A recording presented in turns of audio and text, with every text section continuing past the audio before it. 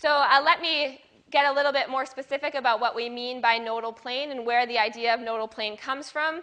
And nodal planes arise from any place you have angular nodes. So we talked about radial nodes when we were doing these radial probability density diagrams here. You can also have angular nodes. And when we talk about an angular node, what we're talking about is values of theta or values of phi at which the wave function and therefore the wave function squared or the probability density are going to be equal to 0. So you remember from last time, radial nodes are values of r at which the wave function and wave function squared are 0. So the difference is now we're just talking about the angular part of the wave function.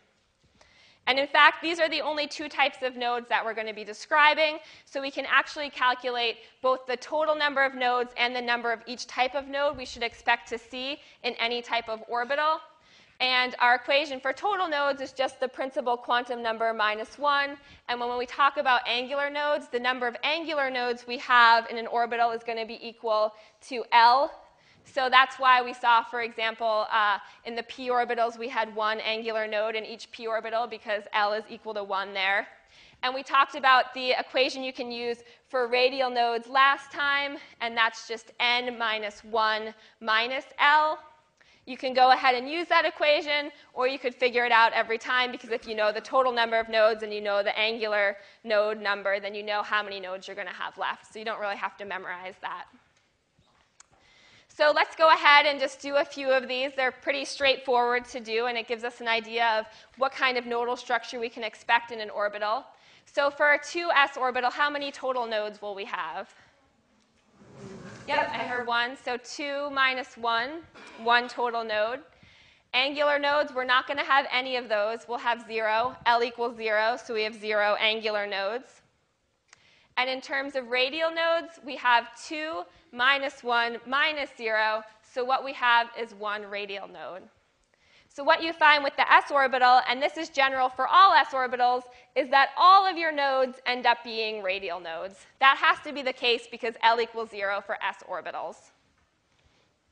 Let's look now at a p orbital. So how many total nodes do we have here? Yep, so 1 total node. 2 minus 1 is 1. And that means since L is equal to 1, we have 1 angular node. And that leaves us with how many radial nodes? Yep, 0 radial nodes. So for a 2p orbital, all the nodes actually turn out to be angular nodes. So let's have you try one more, if we can switch over and talk about a 3D orbital. So I'm asking very specifically about radial nodes here. How many radial nodes does a hydrogen atom 3D orbital have?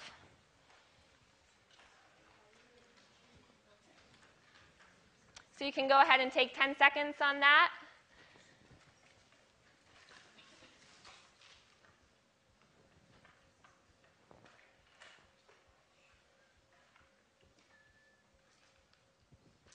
All right, so most of you got that, though there's this little subset we have thinking that we have 1. So let's actually write this out here.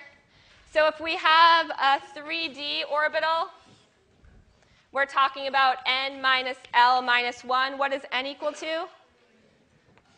What is L equal to? OK. And 1 is equal to 1. So it turns out that we have 0 nodes that we're dealing with when we're talking about a 3D orbital.